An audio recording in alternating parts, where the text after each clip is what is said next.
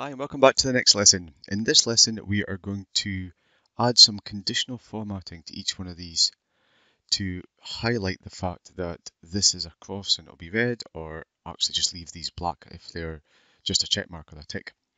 So it's just a little bit extra colour just to draw your attention to this sentence here. I think it's going to be too much if we highlight the whole sentence as being red, so we're just going to draw our attention by highlighting this cross here if any of these are the cross.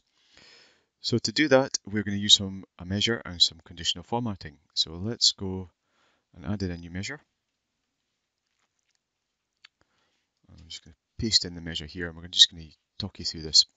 So we've already determined the logic for inputting this as either a cross or a check mark. So we're going to use that fact. We're not going to recreate that logic, and we're just basically going to create a variable that's going to capture this selected value. So what is the value that's currently in this card here? And then we're going to go and carry out some logic, a switch statement. We could have used an if statement here, but because I've used switch statements for the other measures, I'm just going to stick with this switch statement. And it's going to be true. It's going to look for true if the selected value equals this text symbol bad. So remember, in one of the previous lessons, we've created two text symbols, one for the cross and one for the check. So if it's the one for the cross, then it's going to output this color code here. So that's going to be the output of this conditional formatting measure. So it's just a measure, really, a normal measure, but instead of returning a number, it's returning this text string here. So let's just accept that. So once we've got that in place, we're going to go in here, and we can see it's already turned red because I've already added this in, but I'm just going to talk you through how I've done this. We're going to go into this field value. So in the conditional formatting options, there's a load of different values. It'll probably default to this section here if this is the first time you're adding conditional formatting to this card.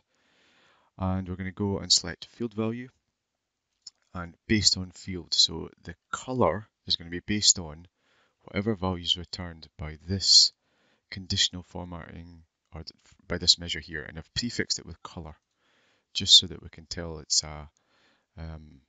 really for a little bit of administration, so you can group all of the conditional formatting measures together. And we can see it's red.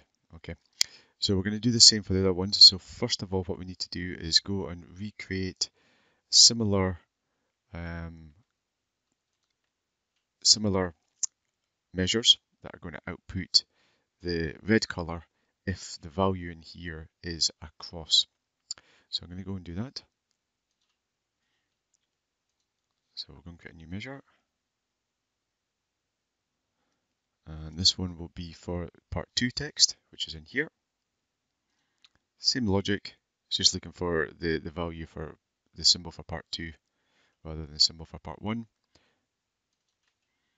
And then we'll go and create another one for part 3. And here we have it. So now if we go into each one of these, we can see, I'll just remove it so it looks like it will be when we first go into this. The color will just be defaulted to the default color, which is black. We'll click on the FX button at the side. We'll change this to field format, and we're going to select the color overall risk status for text 2. So text 1, text 2, and text 3. It's not going to make any difference here because this is going to be, these are check marks anyway. So let's go and do it for part 3. Go in here, add that in, and just add in the text for this one here. So we can do a little bit of testing here just to make sure that these are actually reading the conditional formatting measure and applying it. So what we'll do is we'll go into this one here, which is formatting this checkbox here, or this card here. And I'm just going to change this to output if the value is a checkbox, which is the symbol for good, then output it to be red. And we just should see that turn red. Okay, so we can see that turning red. So it's reading it and it's using it to carry out the conditional formatting.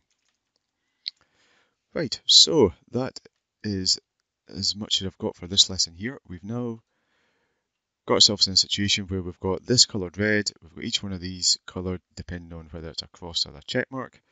The next lesson is where we're going to go and create a drill through that's going to allow us to go and look at the transactions that are sitting behind each one of these squares here.